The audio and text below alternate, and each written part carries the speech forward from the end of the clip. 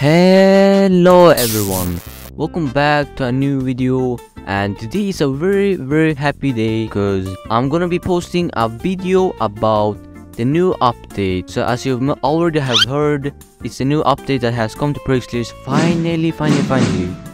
So yeah, let's cut the boring part and let's go to the fun part. So yeah guys, I'm gonna be talking about the new Infinity Dungeon. It has gotten revamped finally in this new update.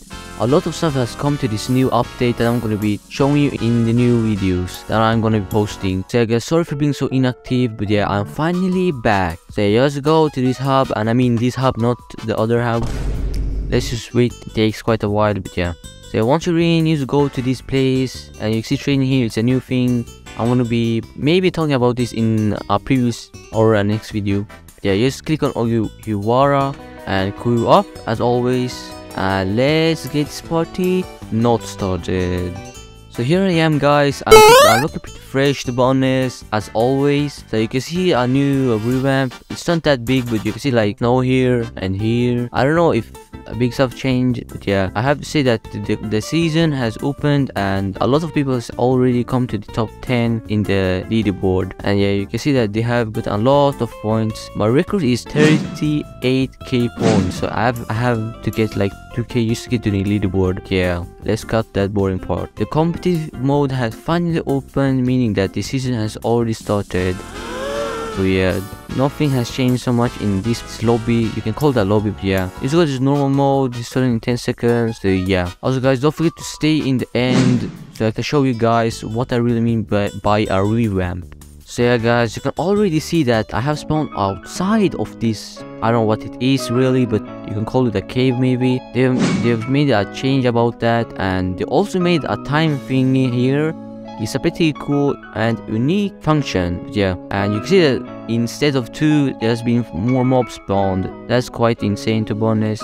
Also, that's probably because there's actually more. So yeah, this is wave 1, so it's really easy to to really defeat. Yeah, you can see how easy it is to be honest. I'm quite washed to be honest. I haven't played this game for a pretty long time. Yeah, you kill these people. As you can see, they're spawning continuously. It's a new mechanic, and that's the revamp of the dungeon. In the previous dungeon there was waves and stuff, but yeah, that's still here, but you can see that there's a time limit. So you kill these mobs to get points obviously. So yeah,